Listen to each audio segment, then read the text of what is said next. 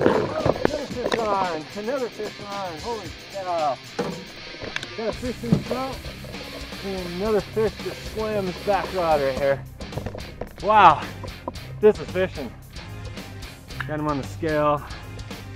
Still a 9. That's fishing, man. Gotta love it. Fish on! Fish on! Holy cow! Yeah, this is the fish we've been looking for right here. Oh, come on. No. Got him. Alright, fish in the boat. Almost. Now. Whew.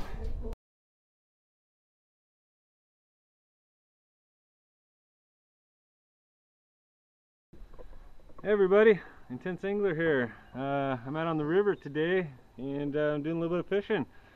And I'm going to talk to you a little bit today about some early season catfishing. How to locate and catch yourself some decent fish like this guy. Just got him in the boat and I'm going to slide him back in the water here. But yeah, we'll get to talking about that and I'll show you how we catch these bad boys. There you go. You can go on home, tell the rest we're coming.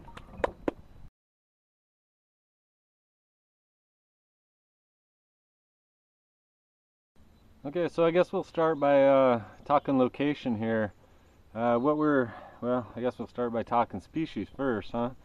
We're after channel cats, first of all. And I'm just down here on a local river. It's the Snake River here in Idaho. And it is late March. The water's still pretty cold. Like I said, it's running about 47 right now. So what I'm doing, the way I concentrate on finding these guys at this part of the season, like I said, it's just getting started. You can catch these guys all winter long. A lot of people think that they you know, go into dormancy, can't catch them at all, but that's just not the case. We've caught them all throughout the year, November, December, January, you know, 2 feet of snow in the middle of snowstorms, and catch them. It's just not that fast of action. You know, you'll be lucky to pull a few, unless you get into a wintering hole, and then you could do a little bit better, but it's just not fast action. And I don't know about you, but I like fast action. So this is one of my favorite times of year. They're just starting to move. And not a lot of people still think it's a little bit too early for this, but it's not. This is one of my favorite times of year by far. We haven't got hit by the strong runoffs yet in the rivers. The water is still cold, but it's warmed up just enough to get these guys wanting to, you know, get food. And they'll start spawning in around May or June up here. And so they need you know, they need a couple months to pack on some pounds, pack on some energy to get ready for that spawn, which lasts quite a while. So anyway, the point of this all is that they're feeding right now, so it's good action if you know where to look. And that's the key component of this, because the water is so cold. And so what I'm doing is I have my main river out there. It's a Snake River. It's a pretty good sized river. It's got a decent current running in it right now. And these fish, they're not wanting that heavy current right now. You know, they're still the water's still a little bit too cold, and their metabolism is still pretty slow. So what I'm looking for is warmer areas and areas of a little bit less current. I want some current, but not too much current. And so what I'm doing today is I'll typically look for a backwater, you know, maybe a slough if it has some water running in it, or preferably a tributary. And that's what I'm doing today, is I'm hitting a tributary. It's a smaller river, probably about a quarter of the size of the Snake. And so what I'm doing is heading up in there. I fish typically the bottom mile of that before it dumps back into the main river, because they tend to just kind of congregate up in that mouth. They're not really, sorry for the wind here, they're not really running up into these tributaries too far yet, like they will when they make their spawning moves.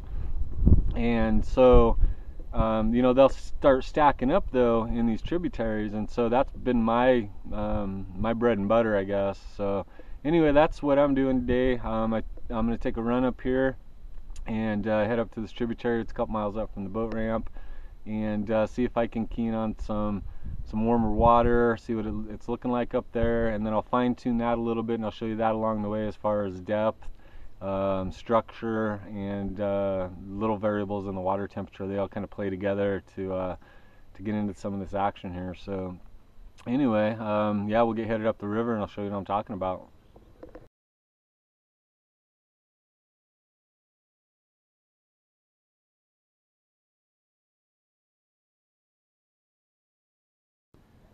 Okay, so right now we're sitting in about 6 feet of water, and as you can see, it's about 47, pushing 48 degrees. So it's still pretty cold for catfishing. It is nice out today though.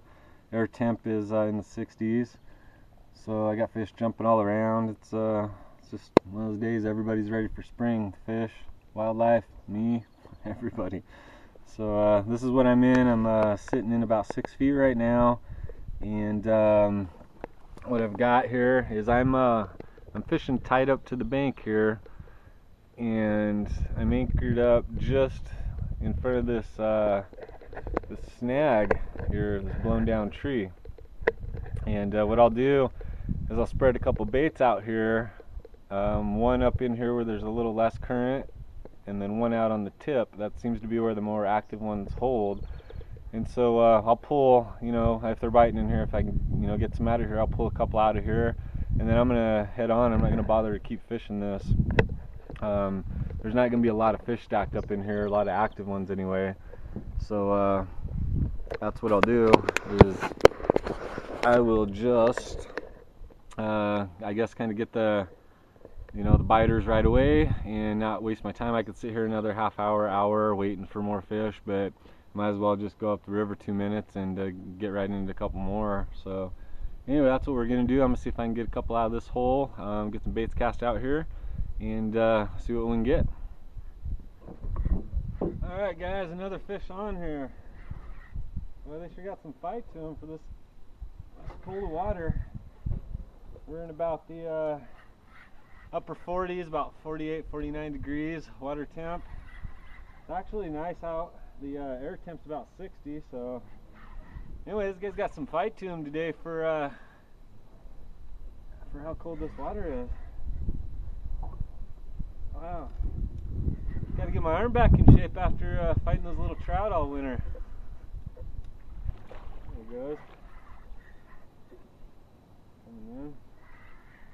I don't got too much current up in here, so that's pretty much all fight here. Yeah, another decent one here. Probably about 7-8 pounds. That's not bad. Generally, this time of year, early in the season, get into some of these bigger ones, decent sized ones. You're not running into those little 2-3 pounders as much. So this one's a little bit better than the last one we caught. You don't want to come in the boat.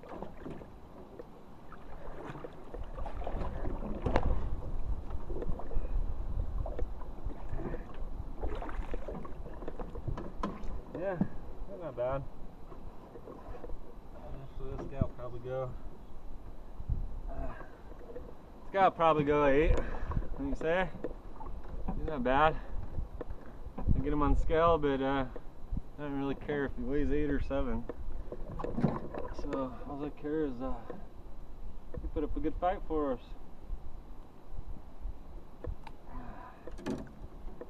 So we're gonna let him go.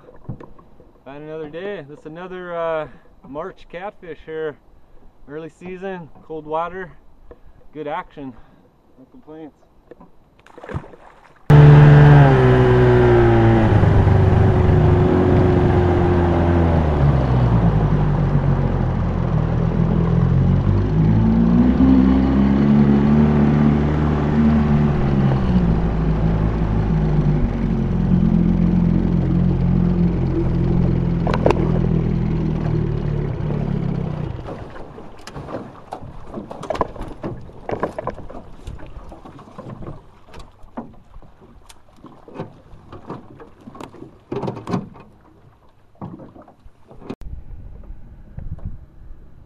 Alright, so I'm up here in this tributary.